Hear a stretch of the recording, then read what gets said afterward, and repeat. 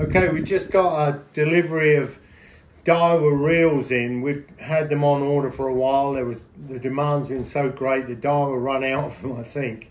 Anyhow, we've got them back in stock now.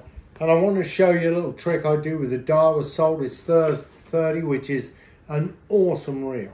I mean, it casts beautiful without doing anything. It's really good. But I want to show you a little trick I do to make it sort of just that little bit better.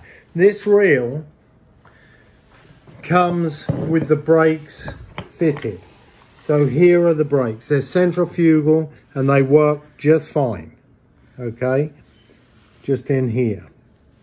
So what they do is, as the reel rotates, then brake blocks throw out and they rub against that frame. But here's what you do. To get this reel to really work well when you're casting into the wind, you have to adjust this primary.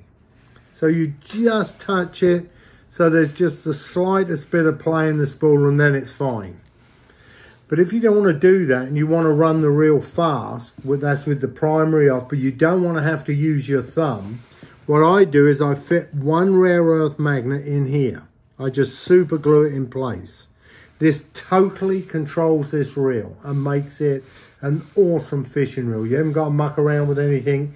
It's straight out. You can just hit it as hard as you want and it really is controllable, yet it runs super fast. So it's a really good little tweak, and all it is, one rare earth magnet stuck there.